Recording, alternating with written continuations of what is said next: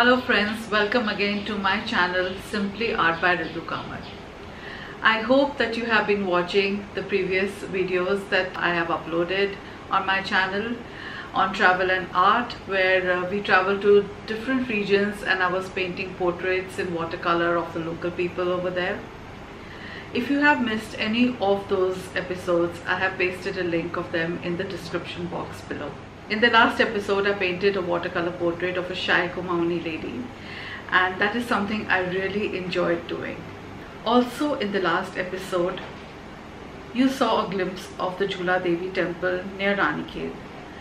This 8th century temple is in Chaubatia near Ranikhet. Earlier, a number of wild animals like tigers and leopards inhabited the dense forest near the temple. The temple is dedicated to goddess Durga and is well known for its cluster of bells.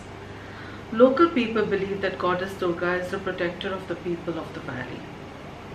People believe that whosoever ties a bell on the temple wall is granted with his or her wish in due course of time. Today I am going to paint a watercolor portrait of the priest of this temple. The priest and his family reside in a small house in the temple premises.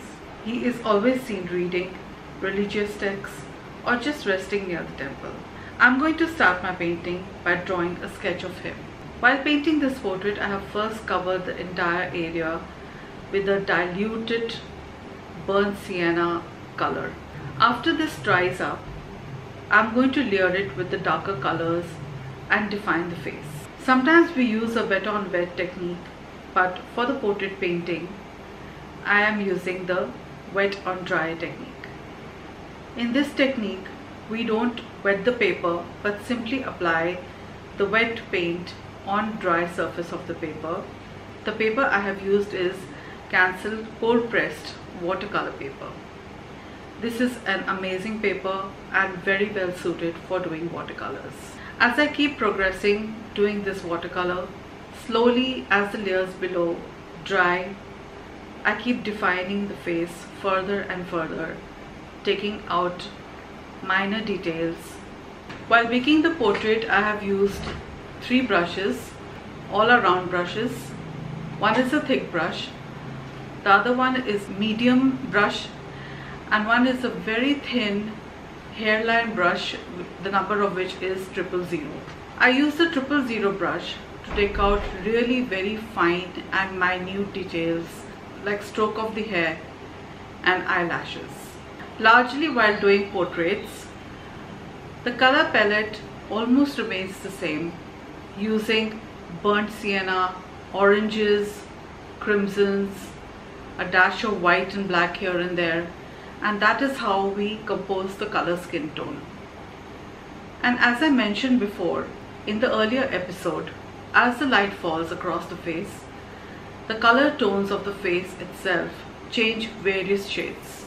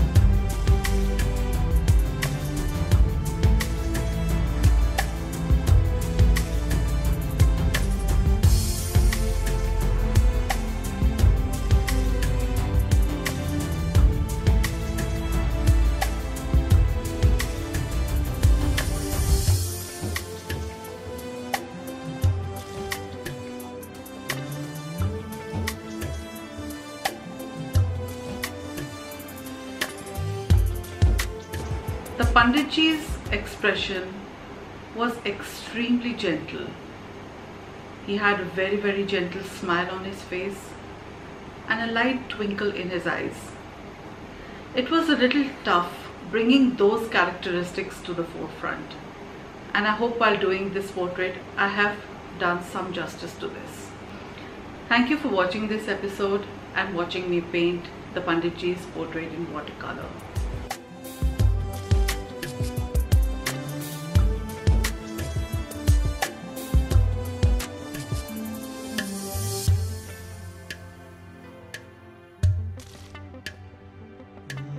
If you have liked this episode, please give me a thumbs up, share and subscribe to my channel. Till we meet again the next time, be safe. Bye.